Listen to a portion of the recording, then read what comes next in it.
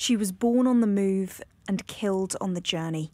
On Thursday, at just 40 days old, Maryam Bahez was in her mother's arms, wrapped in a black bin bag to keep dry, on a migrant boat headed for England. But her father, Aras, told Sky News the packed dinghy soon started to take on water.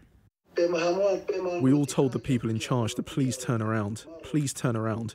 We said don't go, but he did not listen to anyone and just sailed.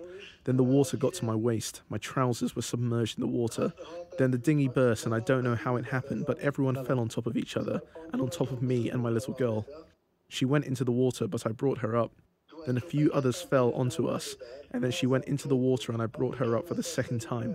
Then others fell on me, and then she slipped from my hand and fell into the water the third time. I lost her. The French Coast Guard sent out several vessels and a helicopter, rescuing 65 people on board, but recovering little Maryam's body from the sea. Despite their tragedy, Aras still wants to get to England for the sake of his 2 surviving sons.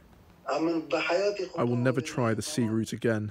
But I have come with the aim of getting to Britain so my children will have a future, and so I can feed my children. I want to work and raise my children like any other children. It's been the deadliest year yet for Channel crossings, with more than 50 men, women and children killed so far, either by drowning or in the suffocating crush of those small, cramped boats. But in that time, 26,000 people have made the journey, like 20-year-old Salman, who arrived 4 weeks ago. In Afghanistan, my community is being persecuted by the Taliban. We're being killed or forced to leave our homes. If my life was not in danger, I'd never have made such a dangerous trip.